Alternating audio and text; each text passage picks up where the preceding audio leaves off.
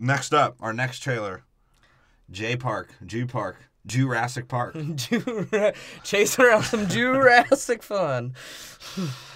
The dinosaurs in the eyes of a Jew. And these are the same guys that burnt Jesus. Burnt him. Alive. That's why they're sending in that good Protestant Chris Pratt to save the day. Yeah, because that's where it starts out. It's like him and that ginger whore, like, at a restaurant, right? He's like, oh, what are you dating? A guy from the Real World Road Roast Challenges? They got like 30 of those now? He's like, what? You dating the guy from Man vs. Food?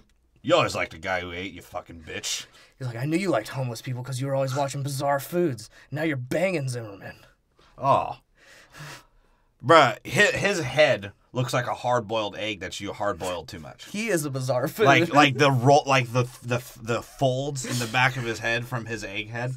Oh, God. If there was a cannibal in Bizarre Foods, he'd be the first episode. Yeah, Chris Pratt's like, oh, yeah, I still talk like a low self-esteem fat white guy. That's like, my role. Do my shoes have jets in them in this movie or not? I can't remember.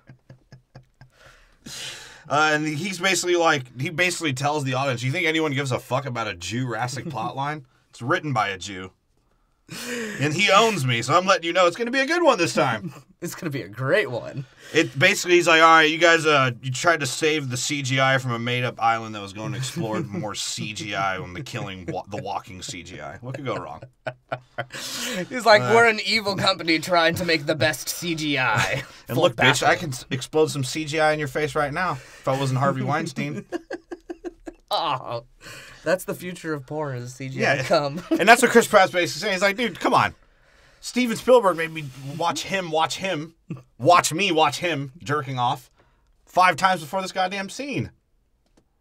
You're over here bitching about some guy that forcefully made you come to his room, forcefully made you eat a salad, and he may have forcefully ate your ass.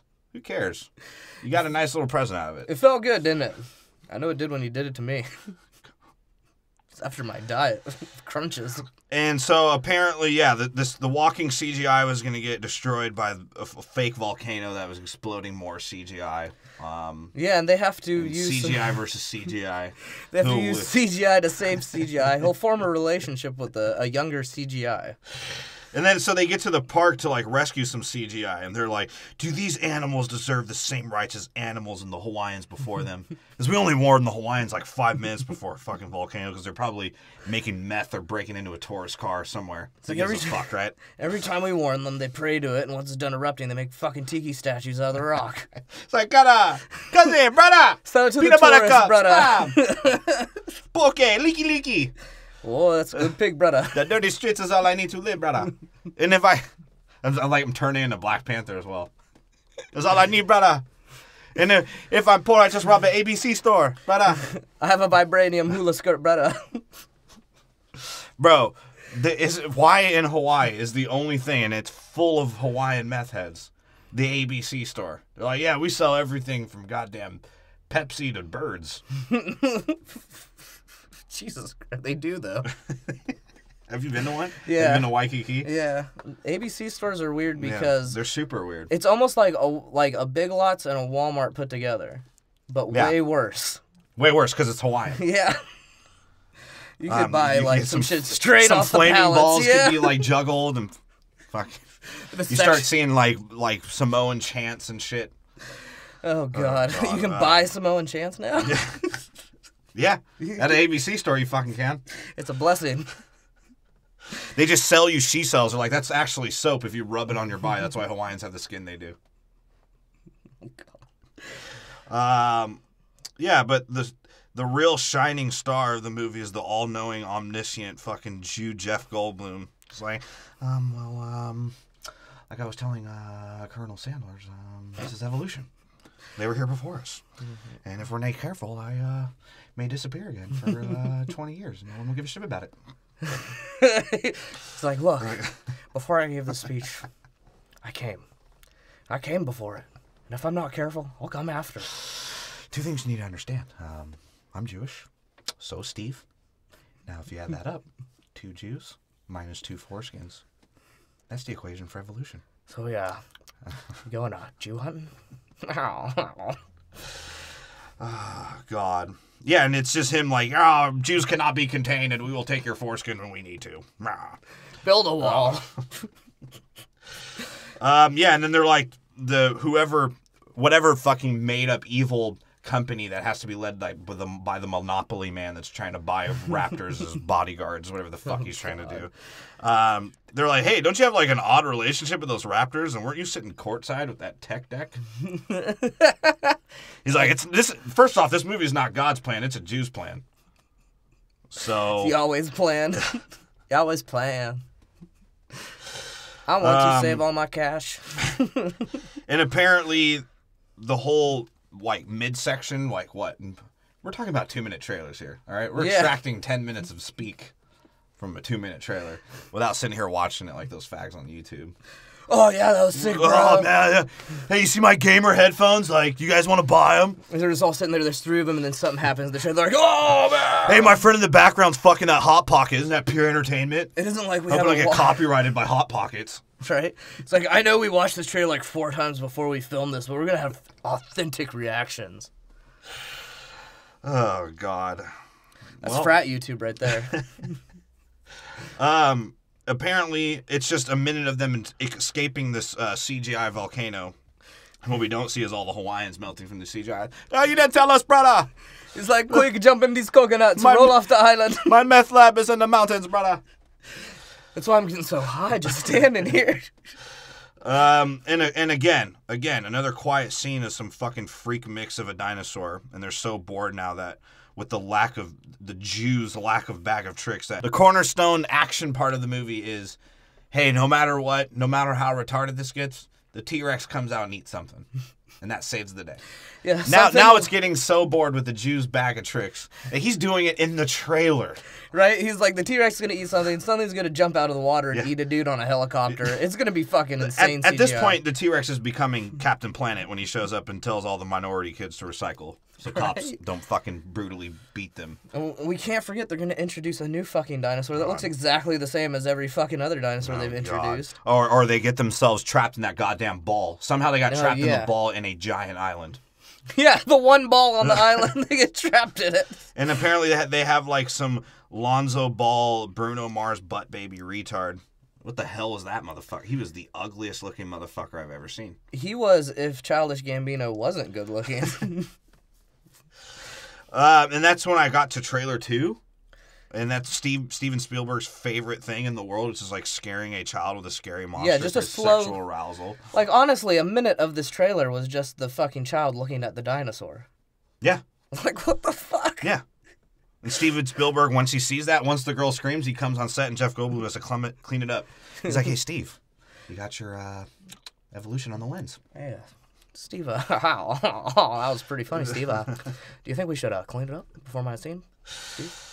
And a raptor can somehow get into a child's house because they're smart enough to break into fucking thumbprint doors and Xfinity home codes and shit. Right, like, this isn't the 90s, bro. It's not just a handle with a lock. And like, even if it was, if someone opened up your door to your house and you're going to hear that shit if it's a fucking animal. Right? And that ginger bitch is like doing a voiceover. She's like, do you remember the first time you seen a dinosaur? Like, it was fucking amazing. Even though in the first movie, like, they were making a goddamn Mecha Godzilla and I didn't even know anything about it. Right? It's like, do you remember in the first movie, she was like, she was basically saying, dude, I have no, I heard they took Chris Bosch, gave him some extra estrogen, and he became a female raptor. That's all I heard. Oh, gosh. She's like, do you remember the... Then he got blood clots and died. Do you remember the time Chris Bosch was a dinosaur? The first time you saw him playing? When he played for the Raptors, I thought he was a raptor. That'd be great if like, I thought he was going to dunk with his toes. He was just going to, like, stick his toenail in the ball and dunk it. Oh, God. And then hang with his other foot off the rim and just keep putting the ball in it. Like, that'd be sick. That'd be Space Jam scoring. That's what it would be. Can they have Dino Jam? What the hell did we just start talking about? I don't know. But yeah, then you see Bruno Mars, Lonzo Ball, orange butt baby, screaming like the biggest faggot in the Northern Hemisphere. She's like, that's not a T-Rex, okay? One thing I fucking know is I can run through a whole island in my goddamn heels. You remember that in the first shit? She like, you would think she could damn near done a tomahawk dunk in her heels. How did she not get stuck in the mud ever? Whatever. She's like, one thing I do know, Jeff Goldblum's a tan, cheap Jew, and that's not a T-Rex. And then they cut out, right? And then they show, like, the scumbag corporate white guy. He's like, huh, I'm going to make a profit and then get eaten before I ever see it. Because I'm unnecessarily close to the dinosaurs. Why the fuck am I here? Actually, this isn't a weapon. It's a sex toy. I don't care if it bites my dick. I want to be a girl. And the Asian guy's like, you know not what you do when you mix DNA. Yeah, that's how you know Steven Spielberg is still stuck in his Jew ways of directing, because he's like, I'm going to have a normal Asian guy that was, like, normal in the beginning movies, and then I'm going to make him a villain because he's a Jap. It's like, hey, remember this guy? Probably not, but all right. Apparently they're selling dinosaurs as fucking guard dogs and sex slaves. He's like, yeah, it's the future of weaponry. Just put them in a missile tube and launch them out there. Right? And it's the future of sex. You ever had sex with a giant prehistoric lizard? The vaginas are huge. I can make a profit off that. It would be sick to see, like, a dinosaur fight and Michael Vick get caught up for, like, killing stegosauruses. All of his black friends smoking backwoods in Atlanta, doing evil shit. Come on, Vic. You fight that dinosaur. That type of shit's only acceptable in Atlanta. Just like having gay sex with each other. Not talking about it. Then say no homo after you have gay sex and then you say no homo. Hey, no homo, bro. Hey, yo, no homo. Don't put that dick in my ass. No homo. Hey, you came on my back. No homo. I said all the towel, bitch. For some reason, my notes said they made it that he's the dinosaur, the dildo. So another dinosaur that got created. Oh, okay. They made it that not he, dinosaur, the dildo. Maybe the blue is the dinosaur dildo to make other dinosaurs. They made it not he, dinosaur, the dildo. What the hell does that fucking Dinosaur actually the mean? Dildo sounds like the dopest band name ever, though. I'm just gonna say whatever the hell we were just saying. Yeah. Anyways, they made dinosaur the dildo, which is like the new monster that they've created. Another dinosaur that they created, which she means a Jew's perspective, so it had to be cost effective. We CGI'd him into the fucking movie. We're gonna sell top of the line. It's the most dangerous dinosaur ever. It can audit you and then eat you later, and then turn that into a quirky sitcom. Likes to save money. Has coupons. Takes a while at the store. It annoys people. And like, what started happening in Jurassic Park? Apparently, Chris Pratt just picked up this blue raptor, and he's like, "Yeah, this is gonna be my fucking dog, my I Am Legend dog now." He's like, "Hey, Blue, come here, Blue. Remember this penis?" Yeah. Hey, you want a raptor versus these Jap engineered giant dinosaurs? Yeah, I'll take it every time. And I'll take my musket with me, too, for my bungalow. I only drive ATVs on town. I drove my ATV on the fucking highway. I almost crashed. Oh, shit. But I had my gun on me, so I got way home. He's like, wait, is this the movie where I fly the spaceship? Is this the one where I get really fat and I like have to date that chick that people think is hot, but she's like not, and then I'm gonna pretend to be funny when I'm not either? And like, the show is just dry and boring. Is that my role again? It's like, wait, fuck that show. We're gonna make a show about building parks? Parks and Rec? I thought that was some Canadian shit at first. Like when I first saw it, I was like, I'm not watching a Canadian sitcom. Might as well be. Yeah, and then trailer 3, like, oh, let's see how fucking close we can get ourselves in even more impractical situations with a T-Rex and still live. Right. Jurassic Park. It's like, look, I'm going to give this T-Rex a hug while it's asleep. Yeah. God, that was so fucking retarded. That was so bad. And I imagine the reason they're in there to begin with, the cage with the T-Rex, is probably as dumb as them trying to get out of it.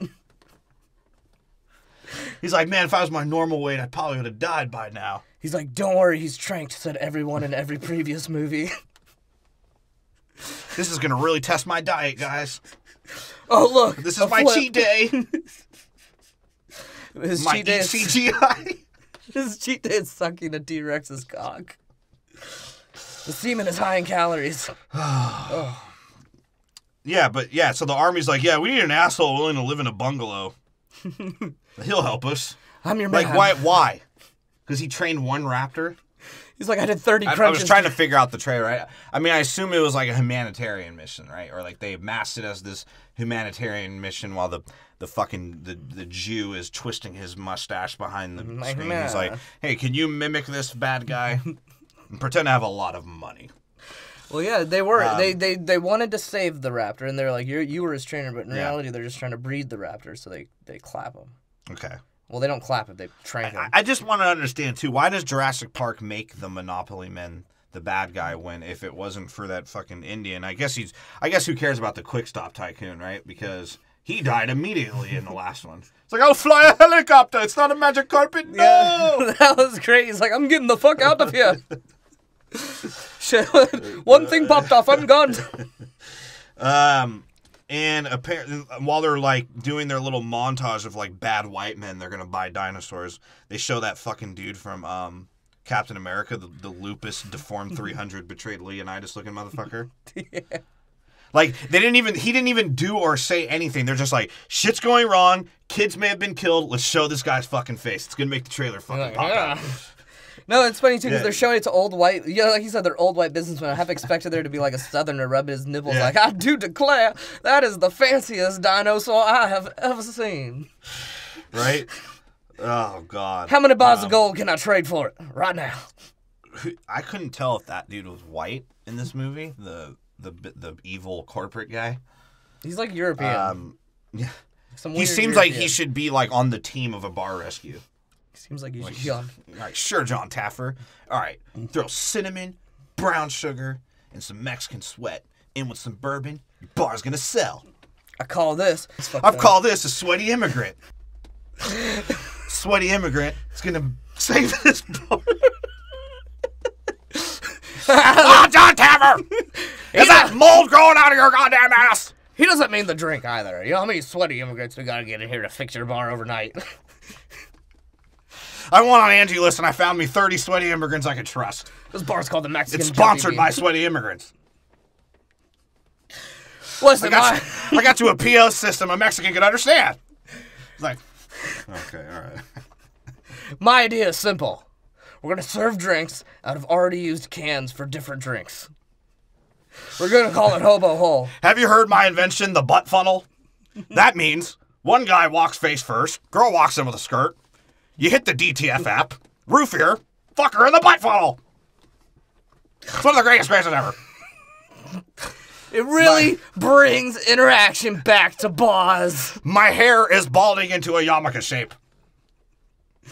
Turns out clipping a yarmulke on your head does give you male pattern baldness. It's a science. It's a goddamn science. It's also easy to cover up your bald spot. I'm not actually a Jew. I'm John Taffin. I'm just fucking ugly and have an annoying voice. I think I'm Italian. How are we gonna fix this park? Jurassic is a good theme, but I'm thinking Hawaiian.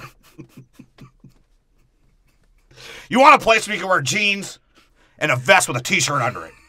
That's what I have in every closet of every house I ever owned. Right. He's like, right.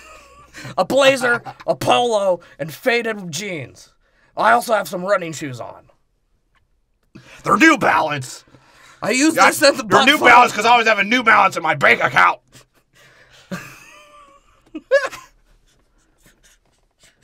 I'm John Taffin. You know what I'm thinking about these other bottles and cans? What do you think about that? They only eat canned food. They only drink shit out of bottles so they can't afford spirits. We sell hobo wine and trash. Let's give them a toilet fountain. It's hilarious. All right, anyways, what the hell are we... Oh, yeah. That's when the corporate guy's like, hey, you know what a hired predator's worth? Because I'm a goddamn predator and I'm hired a lot of children. Okay. People hire me to rape their children. You didn't think there was a business for that. There is. No, I made a boy love app about 30 years ago. I've been reaping the benefits ever since. Yeah, and like Chris Pratt's trying to have sex with his rapper because he's like, hey, girl, you thinking what I'm thinking? My dick hadn't been wet since that ginger gave me fucking post-traumatic stress sex. Oh, God. Yeah, and then that's when you just see... That's when you see Jeff Goldblum just like, you know, being a fucking Jew again on the stand, saying Jew advice. And you're like, why are you saying this on the stand in a fucking court? It's like, oh, genetic power has been unleashed, like, and you can't put it back in the camps. And apparently, the Lake Placid dinosaur is back. Yeah, because the he big just fucking giant alligator. Like, fuck surfers, man. Just jumps and eats fucking a helicopter. Yeah. Meanwhile, Jeff Goldblum was like, us Jews were the only creatures left in the world. He's like, Now they're back. He's like, look, it's a deposition. I get it. I'm here to speak. I haven't been to that park in 30 years. And that's Jurassic World. And I have no predictions for it because I don't give a fuck. The I hope Chris prediction Pratt is gets fat again. That's what I'm predicting. the exact prediction is the trailer because they showed you the movie.